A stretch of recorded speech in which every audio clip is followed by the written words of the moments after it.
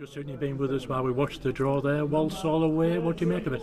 Yeah, I think any chance for us to play a team in the divisions above, in their case League Two, is a great draw, and I think we're away from home. Obviously would have loved a home game, but nevertheless we've got to go there and get a win and move on to the second round. So yeah, you said that's another away tie, but hey, we've already won 3 away from home, haven't we? Yeah, I think we back ourselves away at this point. I think early on in the season we wouldn't have thought we've been doing this well away, but right now we're in some form away from home, which is good. So I think we're going in with a lot of confidence. Obviously a couple of weeks from now, but we will be ready for this tie. It was a great away performance on Saturday at Tamworth, wasn't it? 3-0 scoreline and fully deserved it. Yeah, I think it was an all-around good team performance. Everyone chipped in.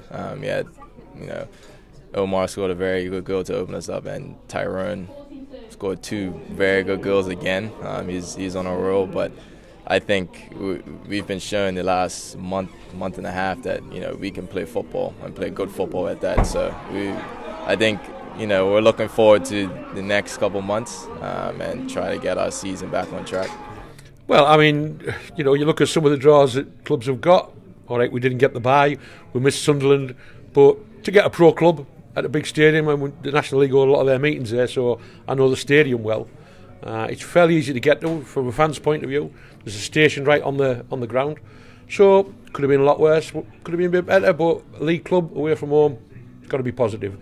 How did you feel about watching the draw there with the rest of the Darlow fans? And I'm sure you were like us when Sunderland came out there. Everybody was praying it could be our ball. Yeah, it's funny because people have told me that leading up to now, but it is kind of nerve-wracking. I mean, I've never been a part of something like this, but I still felt the energy and felt the suspense. And there was a couple times where the teams either right before us or right after us got called, and we were just like, whoa, it's getting close, but.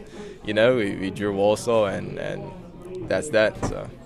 What about the tension there when the balls were coming out, and the anticipation when the Sunderland ball came up there? Yeah, they were drawn at home, and everybody just stopped for that second while they pulled the next one out. And then when I think Hartlepool as well we were quite close, and then they pulled 55 against somebody we didn't want. Yeah. So at 56, I think one or two thought, well, it could have been better. But when you look at some of the distances that some clubs are going to travel, I think Walsall's not a bad area compared to from the fans' point of view of getting there, definitely. It's your first taste of FA Cup favour though, isn't it? And you seem to be thoroughly enjoying it. Yeah, I mean, from going from watching this on TV to playing in it is exciting, to say the least. So I'm really excited for this opportunity for me and for the lads and for the whole club.